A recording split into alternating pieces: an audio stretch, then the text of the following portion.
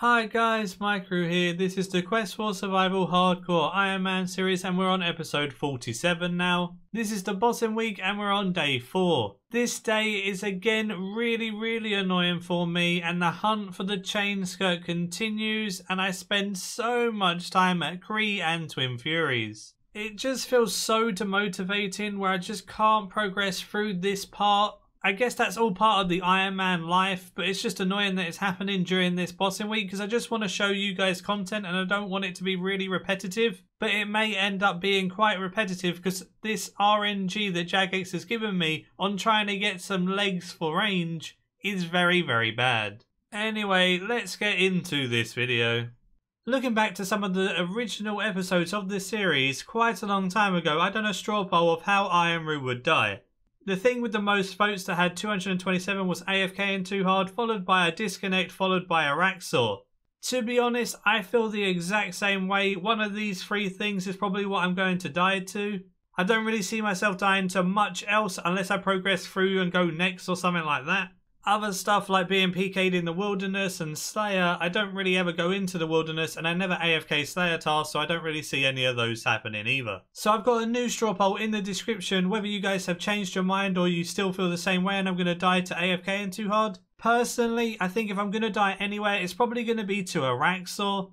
So if you did want to get involved and get voting, check that straw poll in the description and I'll show it off in the next episode. Anyway, enough talking, let's get into the loot and things that I got from Kriara and stuff today. Now that I've got everything except for the chain skirt, the effigies are actually really nice to see. That's just some free experience and it's better than a duplicate, I'll take it. Hey, another effigy alongside loads of super potions. To be honest, I really like the super potion drops too, because I can use them. I use them for all the extremes into overloads and it really helps. I send them to the bank with the pack yak, or I just chuck them in the pack yak if needs be. Very nice. Okay, so I managed to get 20 mil constitution and more armadillo boots in the same drop. Please give me the chain skirt. Come on, Jagex. I guess I got duplicate boots now too. Why not? Oh! I might actually be able to get the title. Like, actually get the Kriara title. I just got the pet at... Let me check my KC. 918, so I didn't even hit a threshold. 1 in 5,000 chance. That's pretty cool. I've only got one boss pet. It's on its own. I'll override my familiars with him. He looks so good though. Come here, Kriara. We're gonna go kill Kriara. I did an hour of Twin Furies with my friend. We used his instance as he has 100% reputation, which then boosts the drop rate for both of us. He only had a Sun Spear though, so the kill times were pretty slow. But even with the slow kill times, it was very enjoyable and very smooth and easy. I think I'm going to solo these sometime too because they're actually very easy to do as long as you're paying attention. Twin Furies is just a boss where you can't really look away from the screen because you'll get hit by them charging or you'll get stuck in the rain or something. So I do something very AFK on my main and my 10 HP pure, which is the Arc. Who would have guessed that I'm at the Arc on my main and my 10 HP pure while doing this? After going with my Sun Spear friend, I went with another Ironman buddy and he has a Scythe, so the kills were super fast with this one. My Dragon Rider Lance and his Scythe made for very quick kills. We were probably getting them down within like 30 to 40 seconds. We got a hell of a lot of kills in the hour, but neither of us got any specific unique drop. So sadly, no unique drops here, but either way, Twin Furies are pretty enjoyable and I'll probably keep doing these until I get a crest alongside Kriara. So now it just all depends whether I get a crest or a chain skirt first and then I'll just make those legs and go to Rax. Hey, an effigy pretty early on, that's really nice.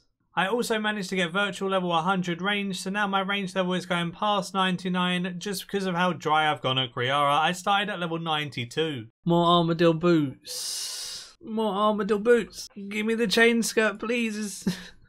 This is that point where it's like, oh, why are you getting salty about getting drops? It's like, I only need one and it's the boots. So it's like, I don't want to complain about getting drops, but I want to complain about getting drops when they're not the chain skirt and they're boots.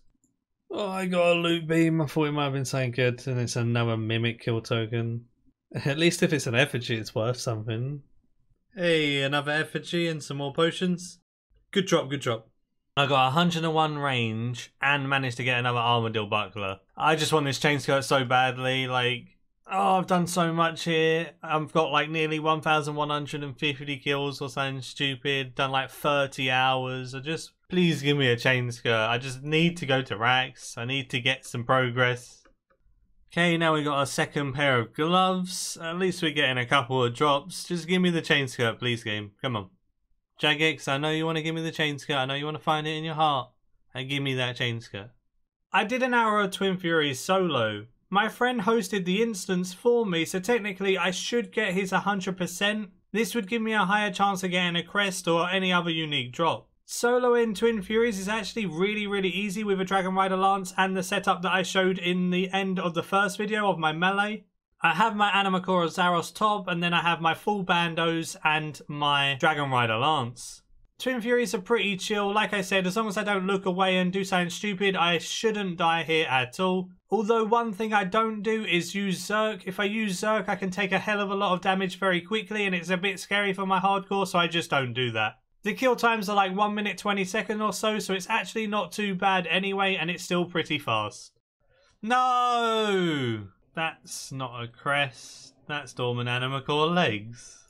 When I told Jagex I was looking for legs for ranging, this is not what I meant. The hour went pretty smooth as a whole. I got the Dormant Animakor legs, but then I did get some useful supplies. I managed to get 631 magic logs, which helped with some fire making gains, and if I ever need to make any arrow shafts and stuff like that for fletching eventually, if I ever want to go past 99, that's very helpful. Then there's just other supplies like some alcoballs and some stuff for smithing and all of that. I really like God Wars Dungeon 2 just because it gives a ton of supplies.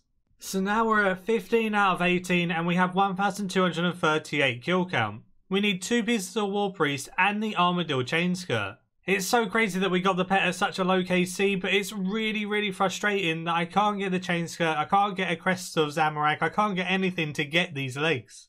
I don't want to go to a Araxor early with only 2 perks. I'd much rather get augmentable legs so then I could get 4 perks and then have a well better chance at surviving. The only problem is I've done 30 hours of Kriara and 6 to 7 hours of Twin Furies with no luck at all when it comes to a crest or chain skirt.